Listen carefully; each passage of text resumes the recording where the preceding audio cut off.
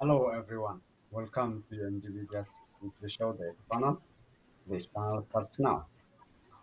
We are live on Facebook, Twitter, LinkedIn, and YouTube. We are also viewed in the Horn of Africa through satellite. So those who are following us on satellite as well in Ethiopia and the Horn, thank you for following us. Those who are following us live now online, please share, subscribe so that many can access this material. Today, I have three panelists, two the regular panelists, Professor Ezekiel Gabisa and Faisal Robla. We'll be talking about Ethiopia in the eyes and heart of the IMF, latest developments and outlook. EMD Media has received a document, a brief document where the IMF has a lot of data about Ethiopia's current economy and the outlook. And Dr. Tsaggai Gabrakidan, who is a development economist, has joined us. It's a great pleasure to have you, Dr. Gabrakidan.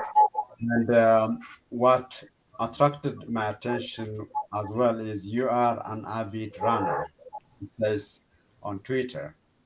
That's Uh, right. so, so maybe we will see you in one of these world competitions somehow. Let's start with the usual format. So what stood out for each panelist is Professor Skel. Get us started there. What was the highlight for you over the 7 days? Well, I think it's a lot of little things happened in Ethiopia, including the incident in the Somali region, which I hope that Faisal is able to speak about. And there's been also where in the world is Abiy Ahmed, little things, but of course, a man that is so interested in being in front of the camera was not in front of the camera for a very long time. That was really a concern. And finally, there was a tape that was recorded about 12 days ago. And in that, something was revealed. And I am not interested in as if that is an important highlight. What I am really interested in is to underscore what I have been saying about the problem in that country. So there have been in history people who suffer from psychosis who have acceded to the pinnacles of power in their own country. Nero is one of them who burned Rome and was interested in watching it while the place is being burned down. Now, the intricacies, the awkwardness is maybe not in the public realm, but is what is important is, for me, what I have been saying on this panel for a very long time, this country's multi-dimensional problems emanate from the failure of leadership. And when I say that failure of leadership, it's not about capabilities. It's not about sincerity. It's not about knowledge. It is about the fact that a sick man is actually leading that country. It all emanates from the lack of wellness, whether that is political, psychological, anything else. So this conversation in the way that the Prime Minister appeared on television after a long hiatus, after a long absence, his demeanor, his appearance did not seem right. But that's not important to me. People could make all kinds of things about how people appear. It's not normal, but simply adds up to that question that I had. The country is led by a person who is suffering from some kind of psychiatric disorder. One of that psychiatric disorder is, now people might not really want to take that, but what I am trying to say is that his conversation with the newly elected leader of the Majlis, president of the Majlis, Sheikh Ibrahim Tufa, actually tells about one of his disorders. one of the psychiatric problems that he suffers from. That is narcissism. Narcissism is not just scientific self-love. Narcissism is a condition. It's a psychological condition that needs treatment. So what I saw in that conversation with him is narcissism on display. Narcissism as a pathology, a disorder, a psychiatric disorder. And I just wanted to say something about that conversation with the sheikh. So Abiy Ahmed asks, do you like me? And do you believe I am your son? The sheikh responds, the entire Muslim community likes you. Abiy interrupts and he says, no, no, no. The question is, does Sheikh Ibrahim, you, like me or not? Does Sheikh Ibrahim see me as your son or not? That's my question. The sheikh says, well, that's obvious, known to the public. Abiy responds, I want to hear it from you right now. I wanted to hear it right now. And Sheikh Ibrahim says, are you asking me if I like you? And he says, yes. Well, he says, I like you. Now, that is something. That kind of conversation is something. But it underscores the point that I have been making, and I just got the opportunity to make it again, to underscore it. In history, there have been people who have suffered from psychiatric disorder that have led their countries. I just mentioned one from ancient Rome. But there is also a couple of leaders in Africa. John Bedel Bokassa is one, Iyademan is another. These were patently sick people. The problem in this country that people always want to rationalize, and I want everybody to know from my perspective, I'm now no psychiatrist. The problem is one man, a man suffering from psychiatric disorder, and that this week was on display. That is what I think stood out for me. Thank you, Ms. Gail. Faisal, what about you? What stood out for you? Well, that was heavy scale. Yeah. What stood out for me was, of course, the incursion of supposedly Al-Shabaab troops into vast areas of the Somali region that is abutting and adjacent to the Oromo region in the After area, what we used to call Bale area. And basically, they came and they really literally obliterated several settlements in the area, including some, good-sized districts or regional headquarters. Not really like After is a very huge zone, but I think Hergel, the town that is also good size, were also almost fell subject to Al-Shabaab. 3-4 areas that they literally ransacked, killed the people, including high-ranking Liu police personnel, and took several. This truck that you see supposedly and reportedly belongs to one of the colonels of the Liu police, which is probably the highest rank that they have. Now, it is quite unsettling that Al-Shabaab comes through a region called Baydabo of Somalia, Bakol, which is where the Ethiopian contingent that is in Somalia as part of the peacekeeping force is stationed. So you have Al-Shabaab, then you have Ethiopian contingency towards the Ethiopian border. So the one question that a lot of people are asking in terms of security point of view is, how did these guys come all the way from Baydabo area and passed, or at least skirted around the Ethiopian army that's stationed in Baydabo to get to Afdar, which is hinterland. And reportedly, they came and entered the Ethiopian Somali region into about 70 kilometers. So that's a very good question. The second question is, in the years that the previous regional administrator, Abdi Muhammad Umar, also known as Abdi Ile, was there, Al-Shabaab never dared to come to that area, despite all the challenges that new police had in the region. They kept Al-Shabaab at bay, at least as far as the Somali region is concerned. Now, with supposedly a government that has more support than the previous one, how did this happen that they will come all the way? I mean, 70 kilometers and coming deep into Afdar and reaching almost the area where Oromos and Somalis border in that area is not a small feat. That's raising another question.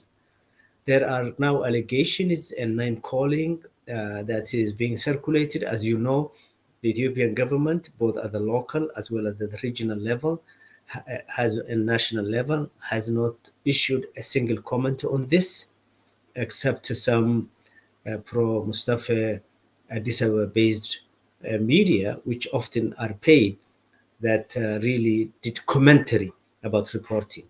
The only legitimate report that came out of this was this Reuters report, which also admittedly reported that the Somali regional government said no comment up to this.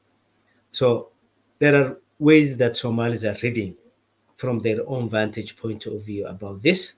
Number one, the Somali Congress for Somali Cause, Congress for Somali Cause, literally chided the administration, which is an opposition party, and demanded clear and open assessment of the security breakdown. The chairman of that group tweeted and said they feel that there was a compromise in the security sector and they want a report and an investigation. The Ogaden National Liberation Front, ONLF, condemned Al-Shabaab and also showed their really sympathy towards the people who have been harmed, whether they are the Liu police or the public at large. What the cynical administration in Jigjiga tried to do by giving tips to their Facebook-based, what Somalis call CBB, meaning really a very the children of this of Facebook, basically wanted to connect this debacle to several groups. And this is straightly coming from Mustafa Umar's office. They wanted to link the Al-Shabaab to OLF, Oromo Liberation Front, Ogaden National Liberation Front, and TPLF. This is the joke that Scale was in a different context talking about. Instead of really telling the public what had happened, where has the shortage of and shortcoming of security took place, they think they can just lie to the 110 million people in Ethiopia, and particularly the Somali and Oromo people who have been impacted in that area, and see that they can, again, put this thing under the rug. Having said that, there are people who are accusing Mustafa and his team as even having some connection, remotely connection with this issue. As you guys recall, Abiy Ahmed, in his last criticism of the Jigjiga administration, did not saying that there are Al-Shabaab activities in the Jigjiga administration. Today, one of the leaders of the Congress for Somali Cause, Ahmed Absiye, who was also part of Mustafa's Facebook activists in the 2018 and prior, basically said that there is a connection between some of the religious functions inside Jigjiga and what had happened. And he is detailing a lot of facts that I cannot put it here, but his entire interview, which runs for about 30 minutes, is on Karamarda TV, which I'm sure the Ethiopian government and the security forces will transcribe and see what they can find. But in any case, in short, this is a massive, massive breakdown of the security structure in the border area. One last issue. There has been today a video clip that has been circulating that is showing some pro-government people driving through and collecting heavy armaments from people who still have their, their typical, skirt, or if you will, shirt Somalis. And basically the arms that these people, weapons these people are carrying should never be in the hands of average farmers and regular people. Who gave them? We don't know. But some people are speculating and saying that these people were also people, who were armed by some people who could be part of the security structure to create a fiasco, to create an environment that, this whole thing is done by Al-Shabaab. Anyway, it is really a mess. The government hasn't said anything. The regional government hasn't said anything, except some who spoke on behalf of Liu police, who say that they are fighting Al-Shabaab. I think Al-Shabaab has broken the security system of that area and come freely deep into Ethiopia as far as 70 kilometers.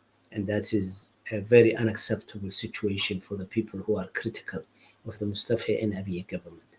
Thank you. Thank you, Faisal, for that. Dr. Zagai, once again, great that you joined us today, and welcome. And what stood out for you? What is the highlight for you over the past 7 days, the past week? Thank you very much for having me. This is my first time. Well, a couple of things. One, it's probably a bit, I'm probably a bit late and probably a bit too optimistic and naive. But, I've been thinking a lot about the potential of the peace negotiation between the Ethiopian federal government and the Tigray regional government. Both of the parties now have set up teams. So no meeting has been, done yet. But there has been rumors that there might be meetings in a matter of weeks.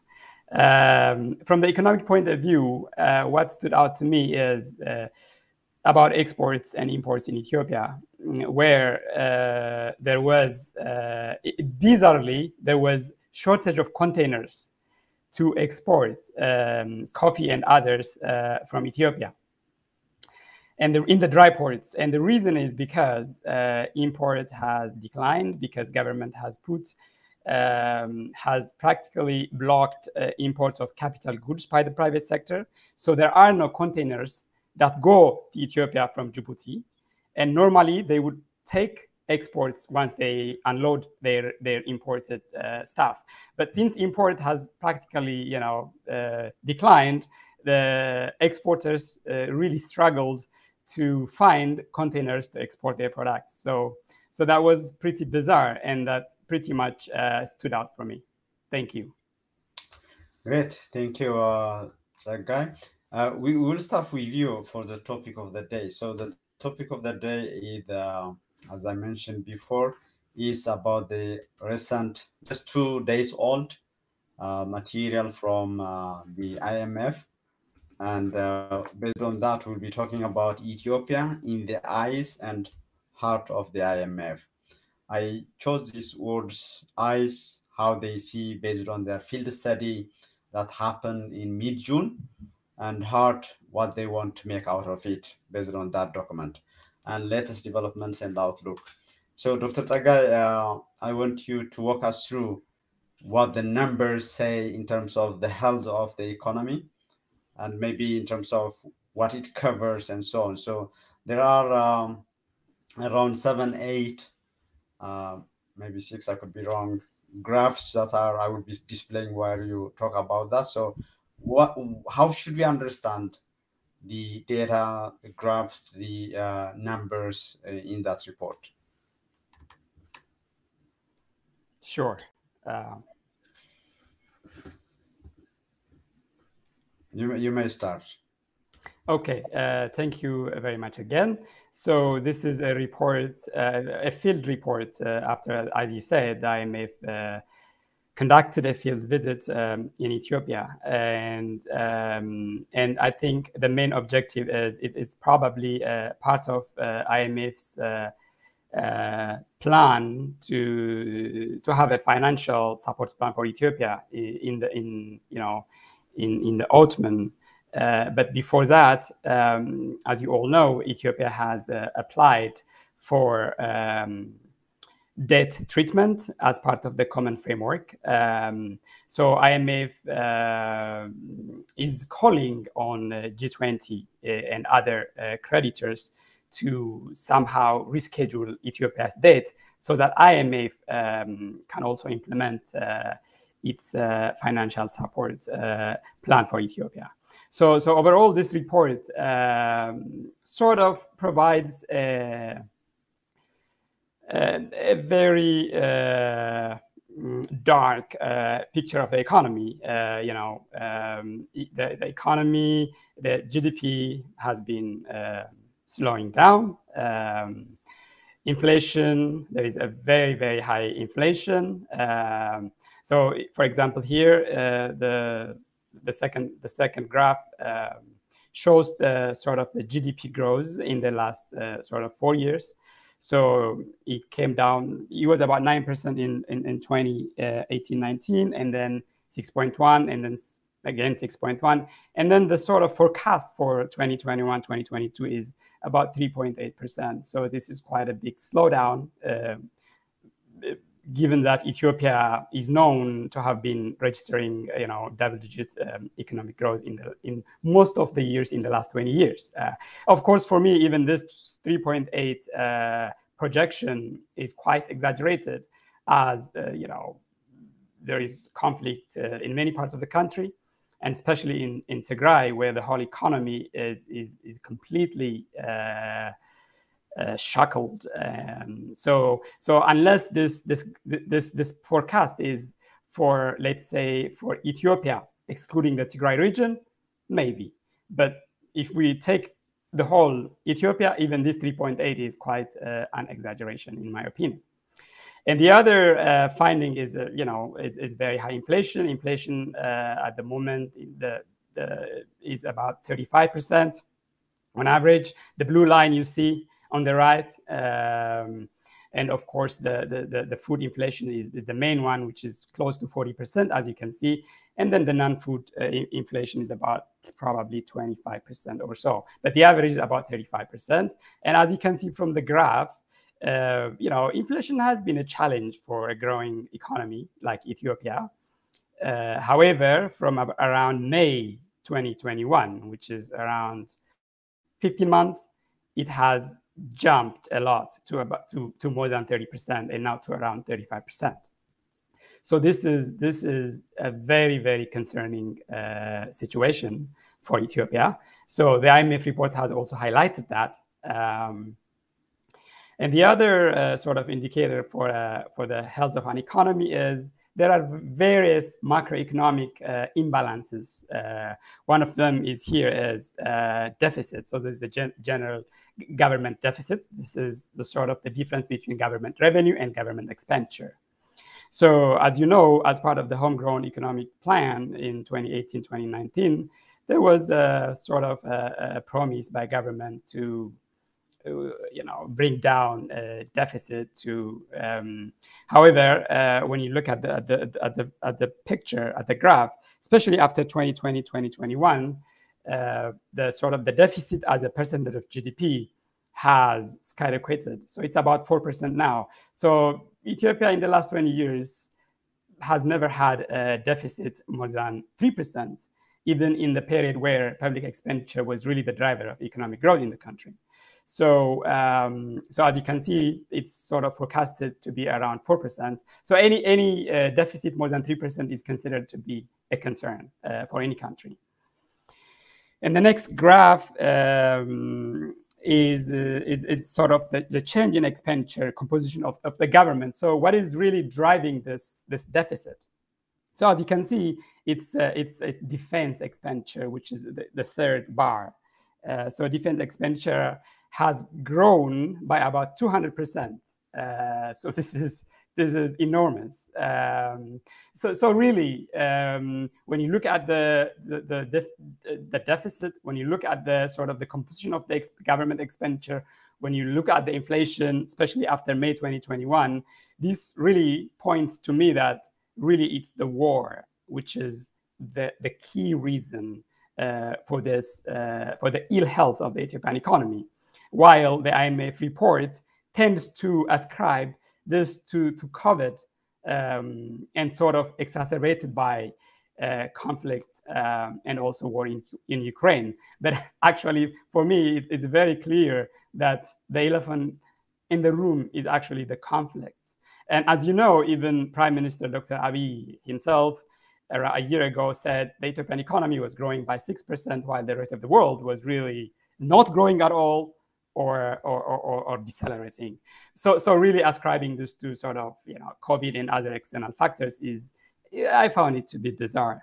And the other indicator for the health, for the macroeconomic health of an economy is of course balance of payment. So sort of trade balance and grants and loans, foreign exchange reserve and stuff like that. So this graph has that. So this graph sort of shows what was the trend in the last 3 years in terms of, for example, the forex reserve. So the forex reserve is the blue color. So this is compared to what has been before 2019, 2020.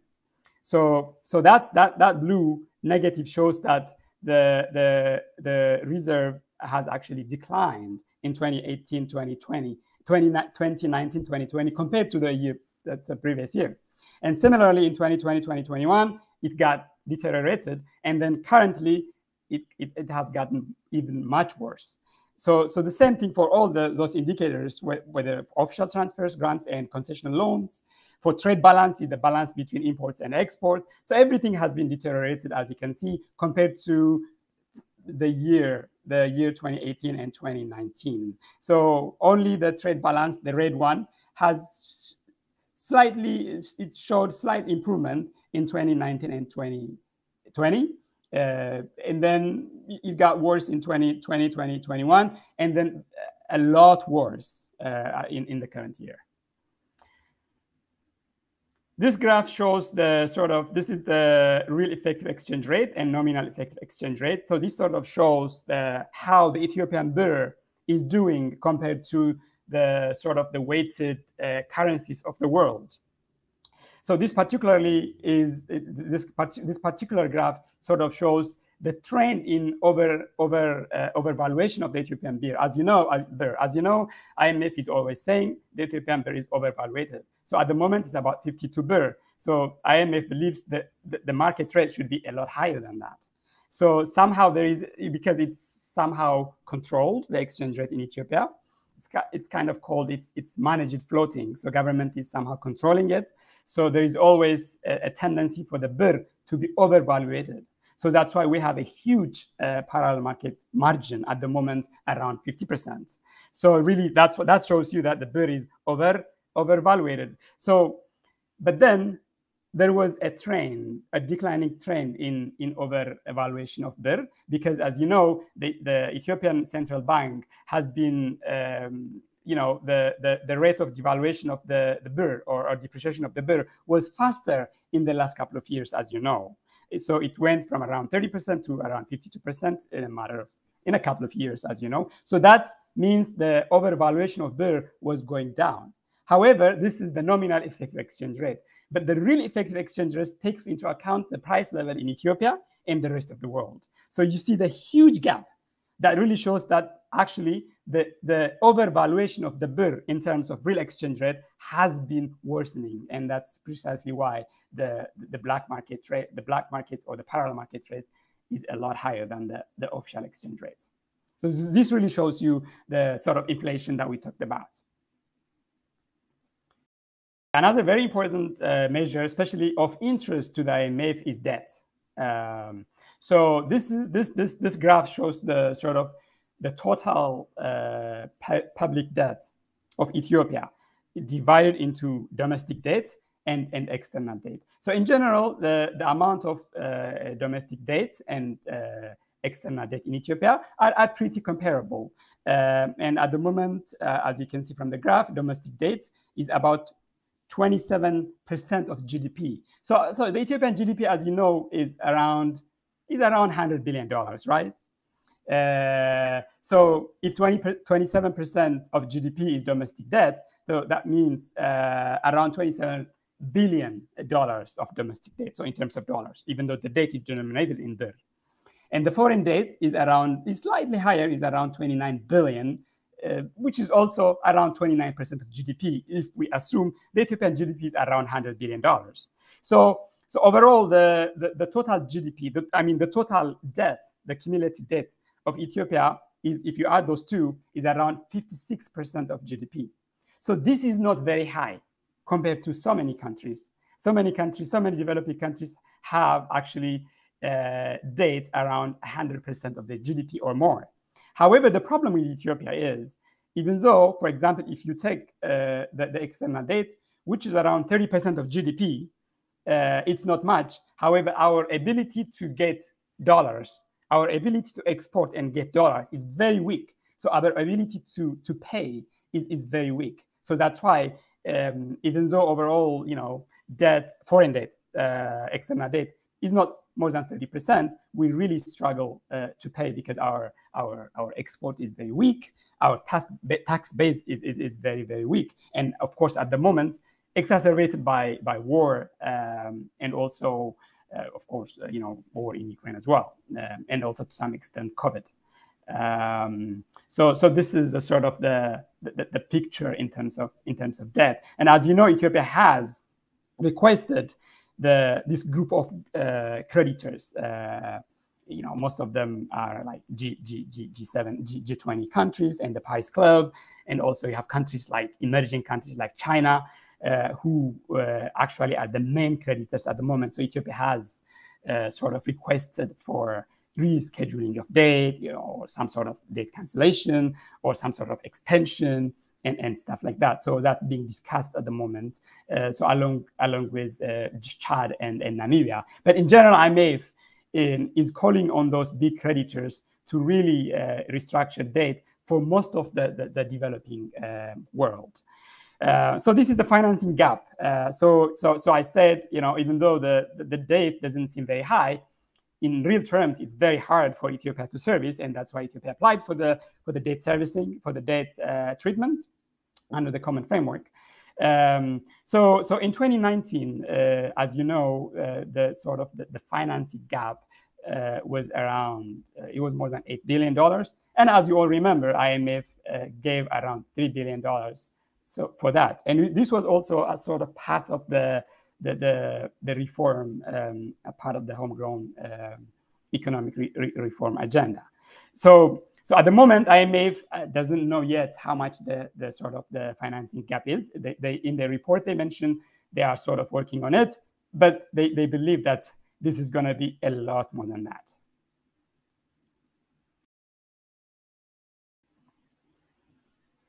So this is the sort of the picture that the IMF, sort of based on the IMF report. In my opinion, it's largely accurate report in terms of explaining the challenges like inflation, slowing down growth, and usually inflation, when it's combined with a sort of slowdown, is very dangerous.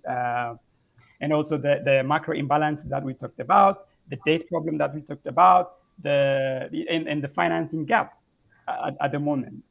However, this report ascribes this challenges to COVID, and then somehow exacerbated by conflict and the war in Ukraine. In my opinion, really the real cause of this problem is the war, as we also saw how different expenditure has really skyrocketed. We saw how inflation really jumped, not when COVID started. Really, it's after the war. So really, whatever recommendation IMF should really hinge up on peace. And in the report, somehow they really seem to think that things have normalized in Ethiopia, while there is war everywhere in the country, mostly in the north, mostly in Tigray, but there is war in Oromia, there is war in Benshangul, and also, as Faisal mentioned, there is also conflict in the Somali region. So really saying that the situation in Ethiopia is normal, and while around 7 million people in Tigray are completely blocked and sieged and denied basic services that the Ethiopian constitution provides to any Ethiopian, access to electricity, to telecom, to education, to health. So in this situation, saying things are normalized is for me is unethical and immoral, and also, to say the least. And also to say that there is attempts for negotiation, but no single negotiating meeting has been conducted. So to say that things are now fine, and then for me was really a very biased assessment of the situation. Back to you, Professor Getachew. Thank you, Zagai, for that overview and for your reflection on the political economy of that. So, Zgail and Faisal, you saw the report, and I think many will be waiting for you to give them an insight into the political economy, the implication, the reading. What we are seeing on this screen is directly from that report, where they talk about the ceasefire, the rebuilding, all that, even the humanitarian aid, using the word accelerated over the past 3 months. Pascal? Well,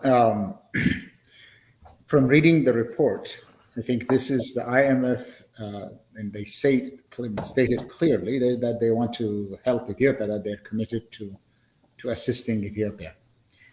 In other words, the IMF really wants to come to the rescue of Ethiopia. As Dr. Zagai said, the economic outlook is grim, it's dark. In some ways, as you said, it could be said that it is accurate to some extent, but the intent of the report is to assure the donors and the financiers and the board of the IMF to extend this financing gap credit to Ethiopia, or to restructure the debt, to reschedule it, to do whatever it is so that Ethiopia could be sustained in the future. So in that sense, I think that this is a political document.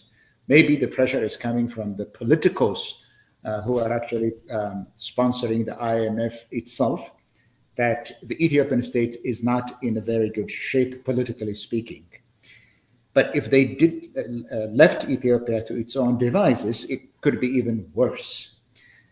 So to try to rescue it from the situation deteriorating to worse situation than this is that the IMF has an obligation to have to come to the rescue of Ethiopia.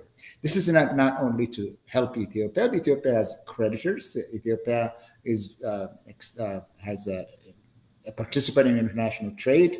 It exports. All of these clients with Ethiopia are going to be affected if nothing is done about it. So the budget shortfall, the financing shortfall, the gap must be filled. And it looks like the IMF is the ideal organization to do that. That the financing system or the financial system in the world needs to be healthy. And if an economy as big as Ethiopia is allowed to go down the drain, then that is going to have an effect, at least on the regional economy, and that will not be having a good prospect for the world economy in general, because there are also other drivers in the world economy that are putting downward pressure on the world economy in general. So in this case, if nothing is done to Ethiopia, to help Ethiopia, the country could implode.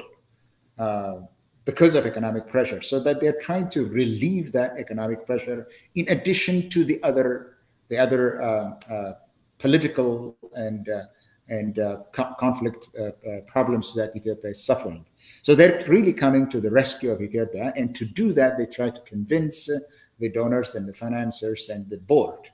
Now, if we look at all of these multiple shocks that the Ethiopian economy had suffered from, which the report identifies: the pandemic, the conflict, the high inflation, the foreign exchange problems, the drought, the locust infestation, the other impacts from the Ukraine, for instance, the Ukraine conflict in terms of supply.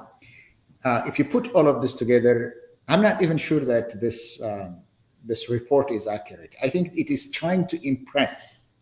It's trying to put a better face than it is in order to convince the creditors to Ethiopia that the Ethiopian situation is not as bad as you think. War has abated, they say. War has abated. The humanitarian supply to Tigray has improved. In the Oromia region, where war is really raging, what they're saying is that intercommunal conflict is still there. They're going to have some pressure on the Ethiopian economy, but they're not really acknowledging the scale of the conflict in the Oromia region. And the Oromia region is not like in other regions. It is basically the center of the Ethiopian agricultural economy and other sectors of the economy. It is really central. That's one thing. So they're trying to build a case for extending or coming to the rescue of Ethiopia's finances. The second thing that I noticed, in addition, because the drivers are really big, they're huge, they're not easy, and that Ethiopian economy grew in spite of all of these pressures and continuing conflict, that it grew at 6.8 or whatever percent that they say, to me is really doubtful. It is doubtful because in the Oromia region, because of the conflict, there were supply problems, harvest problems. I'm not sure how agriculture, health, and the mining sector performed more than expected in Ethiopia, as the report says. In the Oromia region, for instance, the agriculture, I mean, they have the numbers, I cannot say, but it's just suspect to me that in at least Western Oromia, there is there is conflict in that area that prevented agriculture, tax collection. How agriculture and health and mining in Oromia, in Ethiopia in general, perform more than expected is doubtful. But in all areas, in all sectors, agriculture, mining, trade imbalance, what I see is an economy that is struggling, and the IMF has made a political decision to try to put the best face that they can on the Ethiopian economy to convince the donors and the financiers and the board of the IMF itself. One thing that I did not see in this is that the cost of the military, the policy, the impact of the policy, which Dr. Sagai just talked about, the homegrown economic policy, the policy effects, all of this I did not see. In general, though, they're trying to put the best face that they can in order to make sure that the creditors actually buy their report. Okay, thank you, Scale. Faisal? Yeah, thank you. Thank you, Tagaya, for that synopsis of the report. The G20 framework. I think it's Ethiopia, Chad, and Zambia that are now to be evaluated this period. And the president of IMF is on the record to say that they have no comment when they were asked as to how they read their report vis-a-vis the current civil war in Ethiopia. And basically, they took a hike and they said no comment. That is not really saying much in terms of where IMF stands from the point of view of Ethiopia's political economy. Just a little, kind of context. Ethiopia is one of the earliest members of IMF, 1945. And there are very clear mission that the IMF maintains. As Scale was saying, this money comes from creditors. There are people who watch the money that they give to these countries such as Ethiopia. So they want to make sure that their money is safe. So I think the three missions that I gleaned from the report: one, it is to encourage monetary cooperation in the world, and two, to help expand trade and growth, both internally as well as externally, and three, to encourage policies that would not harm prosperity of the country. So we can come back to this, but I think one thing that I like to say is the data that IMF uses in order to chart Ethiopia's position is mostly self-supporting data. Most of the data is reported by Ethiopia's statistical departments and Ethiopia's economic. So as Scale was alluding to, how much of this is really real is a question. If you recall, last week we talked about how Abiy said the federal government collected 93% of the targeted revenue that they were trying to collect, and the same way now all the regions are reporting around that. Somali region, despite the famine and the hardship, they reported 96% of the revenue target were collected according to them. I think Oromia also came and said something in 95. So this music would be played to just satisfy that threshold that Abiy built. Having said that, I think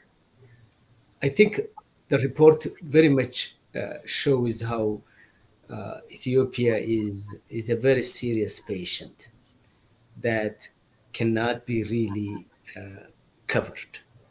A year ago, we remember IMF refused to issue a report on Ethiopia because the numbers were so bad and so low, and the prospect for peace was not there. And the Ethiopian leadership was recalcitrant to talk both to the internal forces as well as to the external, that IMF didn't see any merit to even go and put together Ethiopia's forecast. The question is, why now, with this very gloomy image, IMF would like to see if they can find a solution, as the guy was saying. What tools can IMF bring to the table to restructure Ethiopia's debt, to infuse some more credit, if you will? I think because historically both IMF and World Bank has two functions for the third world. Either they kill a third world country that they don't like, i.e. Zimbabwe is a very good example, or they can resuscitate a country that they want to favor and see if they can inject more credit. I think at this point in time, Ethiopia is at the apex where the IMF is showing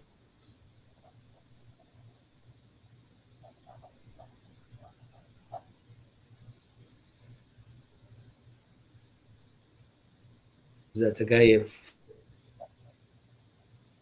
presentation, such as negotiation of the Tigray conflict, showing good governance, because at this point in time, if IMF is loyal to its guidelines, and they have about 10 guidelines that really look at when a credit is restructured, when a new line is opened for a country like Ethiopia, those guidelines are being violated by Ethiopia, whether it's the human rights issue, whether it's good governance, whether it's what is happening in terms of the civil war, the over spending of the few dollars that the country has on the military as opposed to other social services, because at the end of the day, both IMF and World Bank and USAID and all those entities that the West uses to really manipulate all the politics and political economy of the world have their own guidelines, and none of those guidelines are now met by the Ethiopian government. So in a way, there has been some behind the door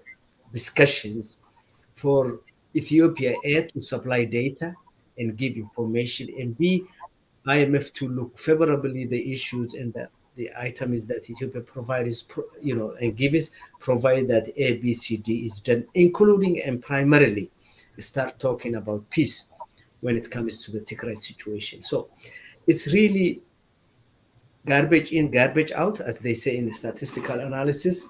What you see and what the guy went through could be right or wrong. from technical point of view and from statistical point of view. Those of us who studied economics, you can tell, you can put anything into that, and what comes out is what the driver at that point wants to see through the hypothesis. Having said that, I really, this, as much as I'm critical of the Ethiopian federal government, but as somebody who cares, I would like to caution the IMF's recommendation is to be taken wholeheartedly in its totality.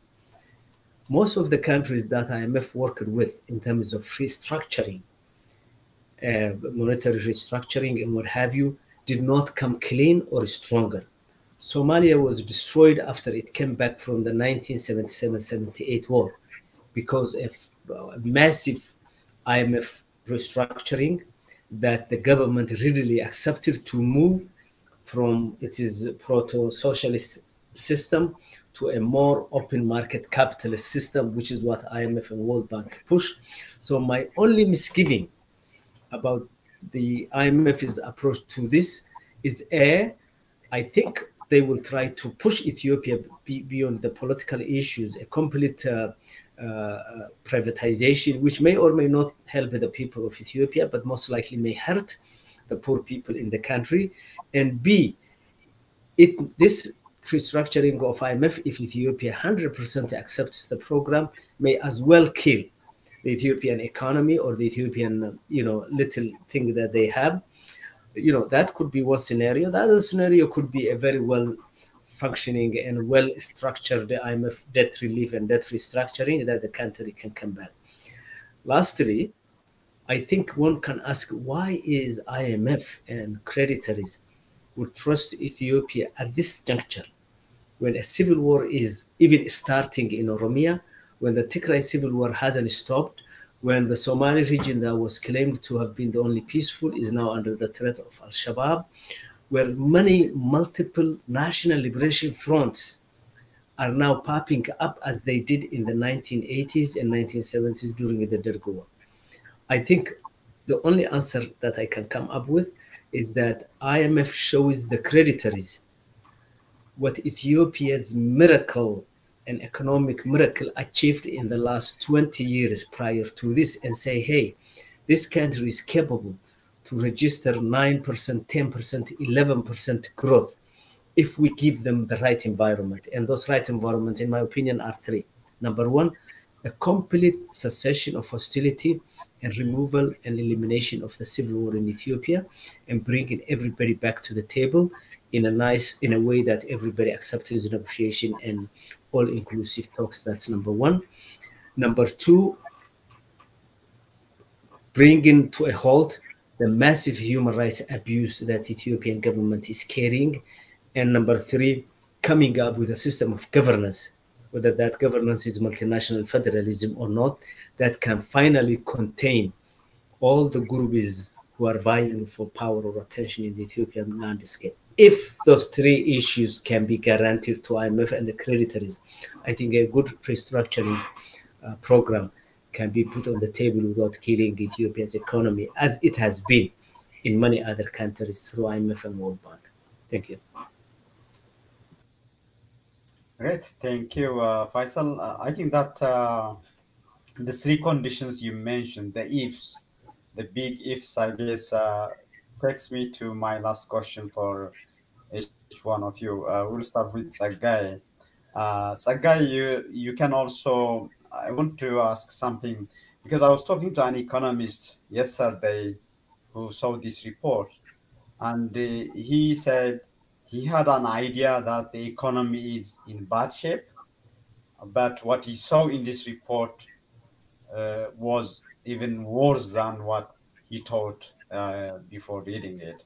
So you can comment on that as well. But being peace are the big parameter that is, considered by IMF as well, and Faisal mentioned.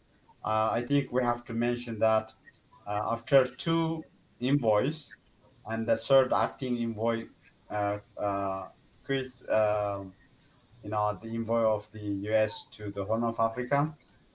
We know the new envoy yesterday, even if he started officially June 1st, Yesterday, he met with representatives for the Ethiopian diaspora from different communities and so on. So we know as well the US has a big hand in the negotiations that hopefully many people are saying might start in Nairobi anytime soon. So what would make this time for the envoy, if we count the acting envoy as well, uh, who just left the position, what would make, or what kind of conditions are we hoping to hope that this might work this time around? Sagai? Um, uh, yes. So I think I agree with Professors Gill and Faisal in sort of questioning some of the data that I may have, used or analyzed. I mean, it's to be expected as well. Data inaccuracies in a developing country context as well. But the situation overall, the challenges that the economic challenges that the country has are pretty bleak, and the report pretty much shows that. Even though the report also tends to say that, despite all these challenges, civil war, COVID, and the war on Ukraine, somehow the government has shown sort of a fiscal discipline. That's somehow their conclusion, which I disagree, in my opinion, because as at the very beginning, as I mentioned, at the moment, imports of capital goods, which is very important for economic development, has been pretty much halted at the moment, and also, the inflation we see is really concerning, and the war everywhere in the country, the conflicts, and the sort of the denial of basic services to more than 7 million people. So it's all bleak, and for me it's pretty much as I expected. The main sort of my main concern, as I mentioned, is ascribing these challenges to sort of externalizing them to COVID or the war in Ukraine, while really the elephant in the room is the war, and any recommendation should really hinge, as I said earlier, on sort of ensuring peace. But this report somehow assumes that things are normal now, which is completely inaccurate, and that makes me believe, like Professor Isgail says, it might be some sort of a political sort of decision to portray that, yeah, Ethiopia has a challenge, but the government is somehow managing it, so let's really support them. That seems the message from the report. While, as I said earlier, 7 million people in Tigray and so many millions elsewhere are really denied from basic services. So to give you a context, the other two countries that the IMF is trying to bail out are Chad and Zambia. Their population is actually just twice as much as the population of Tigray. So really, for the sake of whatever political agenda, somehow undermining the bleak and the inhuman conditions that people of Tigray and elsewhere are living, and somehow brushing this off, for me is very disappointing. So when I say the report is accurate, the report is somehow accurate in sort of showing the challenges, but it's not accurate in sort of ascribing it to some sort of external factors, while the country really dragged itself into this problem somehow in a systematic way. So really, there is a peace effort happening, but this is really premature. What if it doesn't work? So at the moment, 7 million people in Tigray denied from basic services, from any basic minimum services at the moment, and Ethiopia. If Ethiopia is going to get billions of dollars, what do you think the sort of reaction from the other negotiating party, from the Tigray government? So really, as you all know, Ethiopia is a federal system where power is shared by the federal government and by the regional government. One is not one doesn't have more power than the other. There is a power sharing.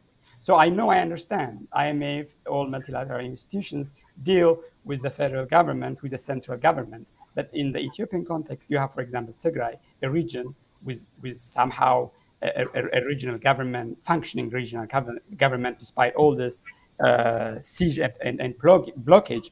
So any sort of negotiations, it could be reconstruction or anything, I think bringing the regional government on board will really help for sort of sustainable peace and also successful expenditure of the financing. You know, the financing is not free. IMF is going to might give money, but it's not free. There is interest rate. It might be concessional. So the future generation, not including the people of Tigray, including the people in Oromia region, in Benishangul, who are suffering from this challenge, all of us are going to pay this. So everybody should be brought on board, and IMF should not only engage just one party. I think it should engage everyone so that sort of sustainable solution can be achieved. Back to you, Professor. Thank you, Zagai. Eskel? I mean, with regard to the numbers are the numbers, the reports are the numbers. The report has a purpose, and I don't want to reiterate what the purpose is. If Ethiopia is not rescued, it's going to go down, and that's going to be a burden on the region. The region is going to be a burden on international trade, because that corridor, especially the Red Sea and that corridor accounts for about 40% of international trade. So it's going to have an impact. They have to do something about it, and to do that, they have to convince at least their own board to release some funds. But in general, for an economic turnaround in Ethiopia, okay, let me go back. The situation is bleak. The future seems grim as far as I'm concerned, because we haven't seen the impact of the war on the Ethiopian economy just yet, especially in areas other than Tigray. In some other areas, the impact of not farming, the impact of disruption, all of these have not been felt entirely. They have not been felt yet, especially in agricultural production, in food production. The impact is going to be felt next year, or maybe in the near future, in months, it's going to be felt. So peace, of course, is important for any kind of economic activity to take place, but there is no peace and there is no prospect of peace. There is a lull in fighting in Ethiopia in the north. There are no bullets flying in the north, but there is no peace. There is no active economy in that area. The impact of the war on northern Ethiopia is going to be felt in the future. So that's great. Now, war disrupts economic activities. It disrupts production. It disrupts distribution. It disrupts consumption, no doubt about that. But it also has impacted because it diverts the labor to and resources to financing the war itself. In the case of Ethiopia, it's not like the United States or anywhere else where the military-industrial complex actually benefits from war. In Ethiopia, every war-making capacity is imported. That means when they're importing shells and ammunition, bullets, and all kinds of technologies of war, the amount of money that they spend on that is taken away from other productive activities. So as long as there is a state of war in the country, as long as there is no stability, this is going to continue, that the turnaround is not going to be possible. There is one thing economists must also pay attention to in this respect. the economy requires, number one, policy, and of course, management, economic management. Some of the impacts on this, on the grim economic prospect that we just saw, it's also not of the conflict or pandemic or others, but also economic mismanagement. The capacity of managing this economy for some reason has declined. Ethiopia, under the developmental state, had clear policy objectives, that it was using Ethiopia's comparative advantages to finance long-term growth, to fund long-term growth. That has completely changed today. So the impact of policy and economic management, it doesn't give me hope that this economy could be turned around again, because under the PP, this is the policy not to do to improve performance, the performance of the Ethiopian economy in several sectors. It is to bring about prosperity. And that is simply a wishful thinking. And the economic policy and economic management itself does not promise a turnaround in Ethiopia. The third thing that we did not pay attention to, what that needs to be, that we need to pay attention to, is the human impact. The impact of this slowing economy, the unemployment, the inflation. I'm not sure the 35% inflation. Of course, the numbers are the numbers, as I was just saying, but for a person who is really going to a restaurant and buying a cup of tea, they could feel it in their pocketbook that the inflation is much, much higher than 20% or 35%. The unemployment, at least for instance, in the Chinese economy, a contraction of 1% amounts to 15 million people losing their jobs. So that part of it, that part of the impact of this drastically slowing down economy on the Ethiopian population, the human cost has not been accounted for. Having said that, all of these, like the prospect of turnaround is not promising as far as I'm concerned. And the impact on humans, on unemployment, on youth unemployment, inflation, one cannot say that it's not just going to be an economic turnaround, but the political ramifications are yet to be seen in the Ethiopian context. I think everything is really in a spiral as far as the political economy of the country is concerned.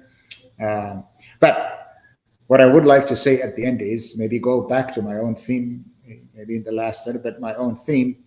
The reason that I am emphasizing this mismanagement of the economy is that everything in Ethiopia, diplomacy, military, economy, they have to serve the interest of one man. If they're not serving the interest of one man, they're not considered operational. That's the root of the problem. Thank you, Mr. Faisal? Well, I think, in general, I would agree with what is said.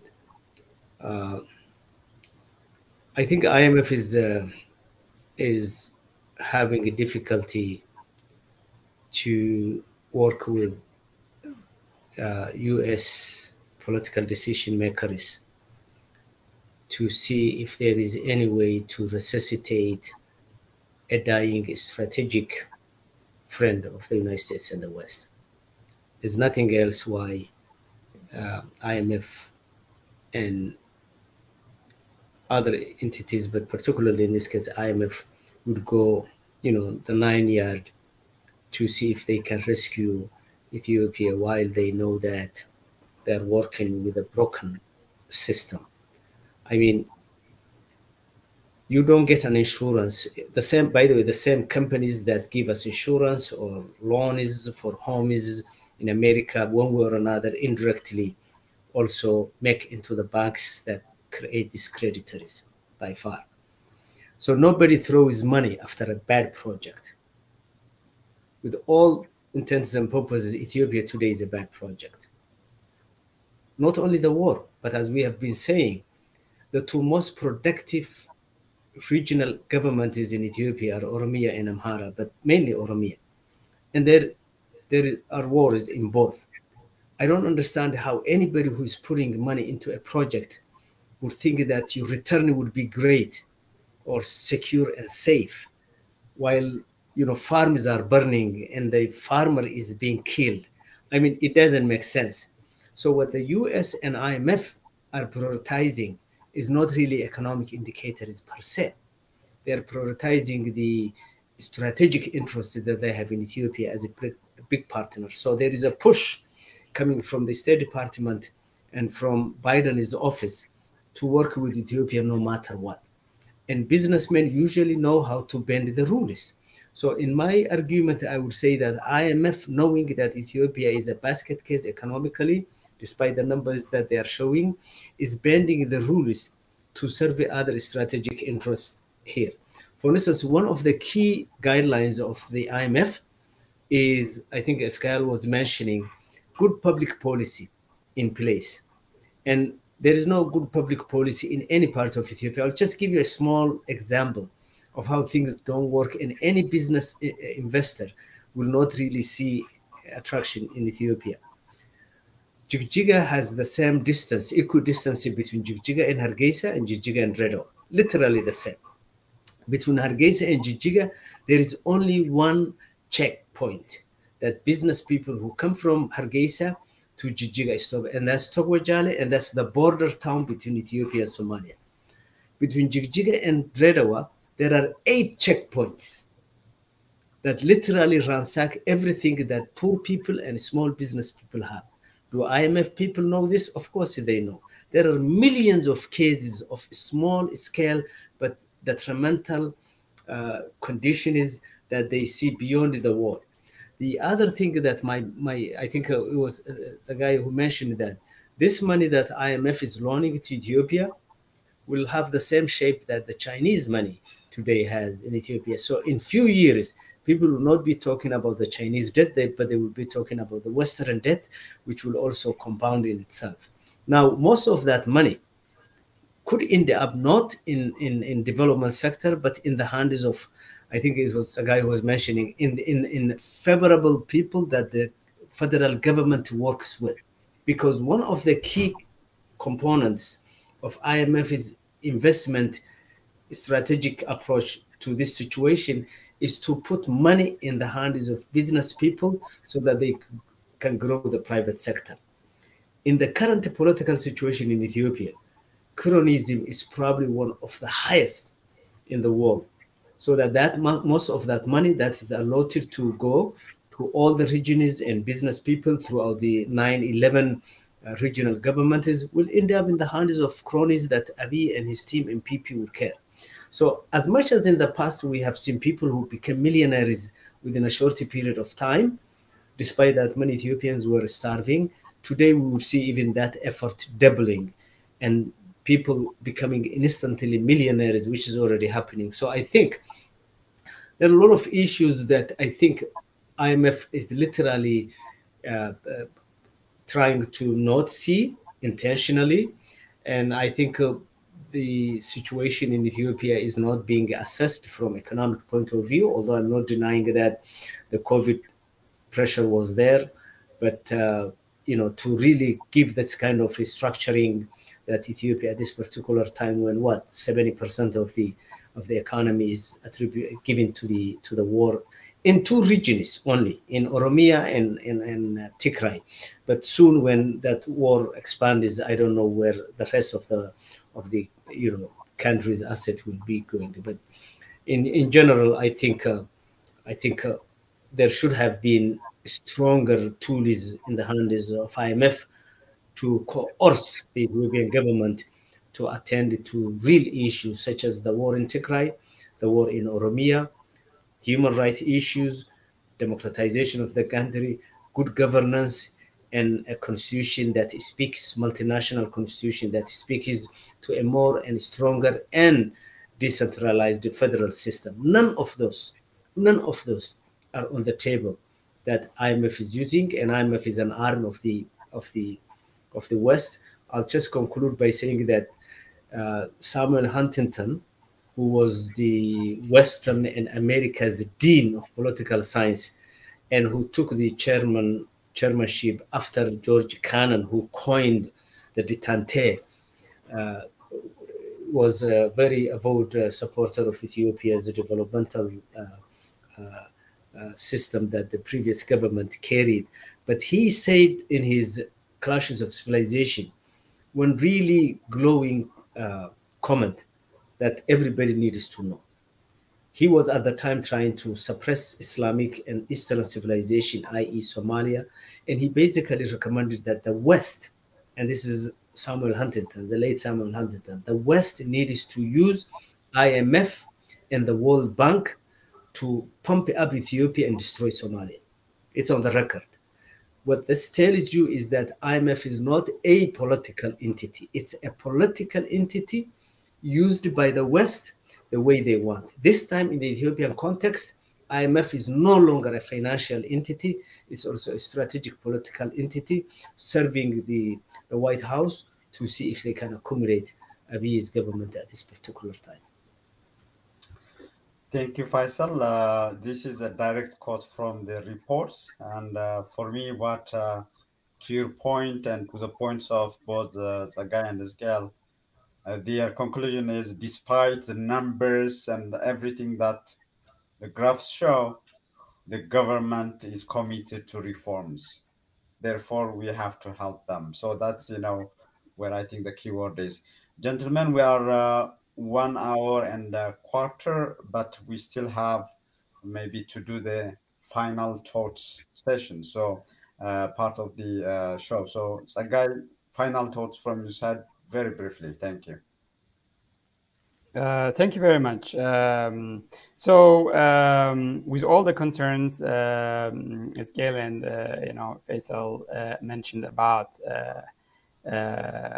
loans and all the required economic policies, capability, institution building, and stuff like that, still poor countries will need money. So I personally have no problem the IMF providing loans to Ethiopia, the creditors structuring the Ethiopian debt, but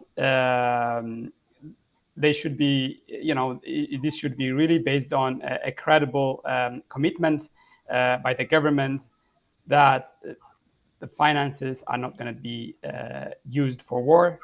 And rather they will be used for actual reforms.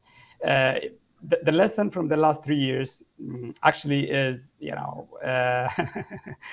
despite the government's commitment to make the private sector the engine of growth, actual performance was really below expectation. The government is actually getting bigger, and the private sector has actually shrunk. Just one statistic is the employment by the private sector in Ethiopia in the whole country. Informal private sector employment is less than 5%. Government actually employs more in 2020 based on the 2020 National Labor Force Survey. So that's actually worse than before. So despite the government's commitment to sort of make the private sector, the engine of growth, in practice, that's not the case. So of course we see, partial privatization of the telecom somehow to send mixed signals. So I agree there is really lack of clarity about the sort of roadmap, the development roadmap of the country. There is a need to clarify that. And lastly, definitely IMF and all the creditors should take into account the denial of basic services to so many millions of people in Ethiopia. That should be addressed. That's really, really basic minimum any country in the world should fulfill. Thank you. Thank you, Sagai. Scale, parting thoughts? Well, I don't have any problem if Ethiopia's economy improved.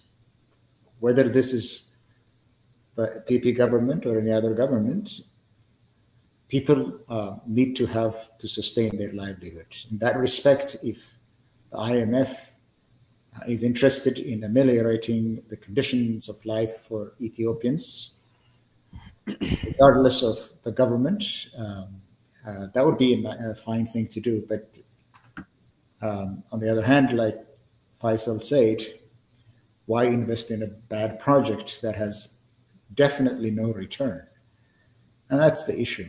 And I just want to say this again so that people understand where all of this is coming from. I'm just going to underscore what I said at the beginning.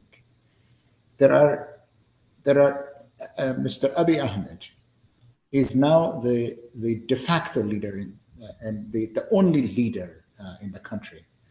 The institutions of government are not autonomous. Everything, decision-making is done. Every decision is made in the Prime Minister's office.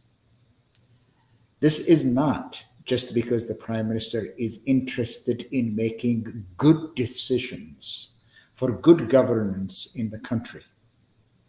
It's because he is sick. He cannot delegate. He wants to make sure that nobody is doing anything that he does not approve of or he doesn't know. Now, bad project, it could be economic policies or economic management or any other policies that the government pursues. Of course, a government such as Ethiopia, of governing about 120 million people, cannot be run by one man, one government, one man in the government. It cannot be just run from Arat Kilo. As I was saying at the beginning, for instance, the worst leaders in the world, the worst exemplars, they have been diagnosed with personality disorders. Stalin had been diagnosed with a narcissistic personality disorder. He had other personality disorders as well. That's Stalin. Hitler has narcissistic personality disorder, sadistic personality disorder, borderline personality disorder, and Asperger's syndrome. He was a sick man. Today, like in the last 4 years, when the United States had Trump in the White House, almost 35 known psychiatrists have diagnosed him with personality disorders. The situation in Ethiopia is worse than that. I think they can look at this week.